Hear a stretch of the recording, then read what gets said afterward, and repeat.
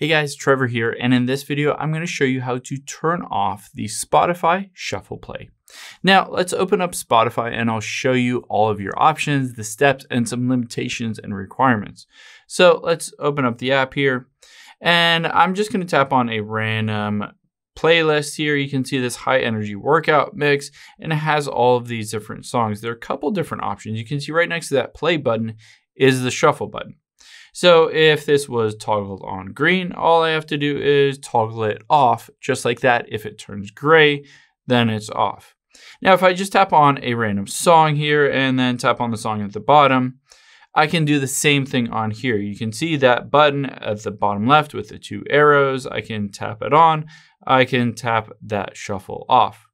Now, those are basically your options if you have the premium version. I have the premium paid version of Spotify. If you don't see that as an option, I'm going to show you why.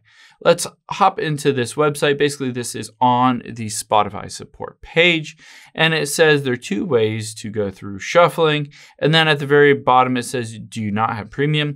If you're on our free service, you can only shuffle music except on certain Spotify playlists, such as those made for you. So the option is to only have shuffle turned on, except for some of these made for you playlists.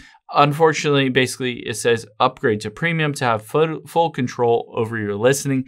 This is just a feature that Spotify uses to give you that incentive to go through the next step of paying for premium.